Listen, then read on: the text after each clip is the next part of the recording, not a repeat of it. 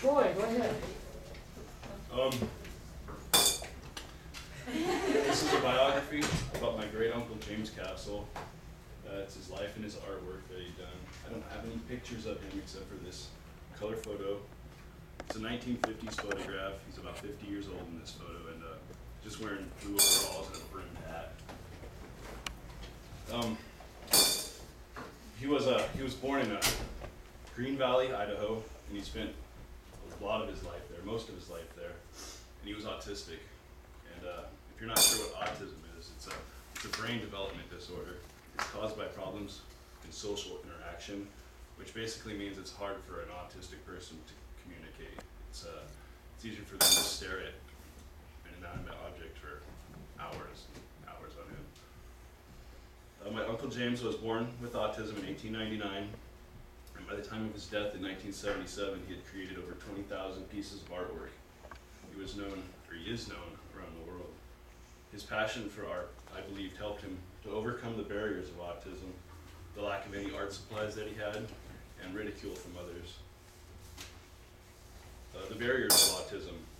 He was sent to the Idaho School for the Deaf and Blind, which he was neither deaf nor blind. He was autistic, which autism wasn't really discovered until the 1940s. So for the first 40 years of his life, he was basically retarded. So he went to the School of the Deaf and Blind. They couldn't do anything with him. He was unable to learn.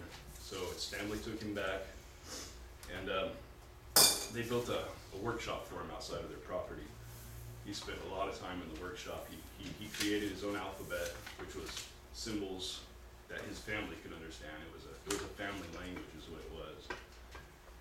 They were poor. Back in those days when you were poor, you didn't have any materials.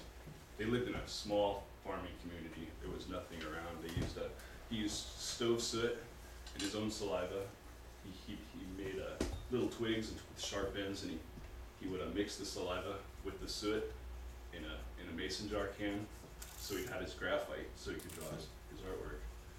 His paper he used was food labels, matchbooks, receipts, anything you can find around the house. The ridicule from the other children, they taunted him. They vandalized his workshop. They tear up his pencils, throw his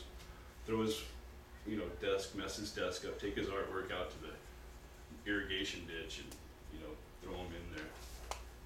So in conclusion, despite the problems associated with having autism, my uncle's artwork sells for as much as $36,000 in exhibits, in museums, Museum of Modern Art, the American Folk Art Museum, Whitney Museum in New York, Chicago, Idaho, just to name a few.